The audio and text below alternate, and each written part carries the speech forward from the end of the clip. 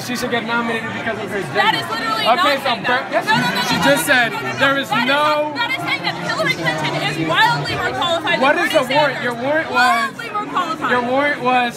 There is no nation in the history with a woman. I know exactly. I'm a feminist philosopher. So am I. I'm a black feminist. I don't believe in white feminism.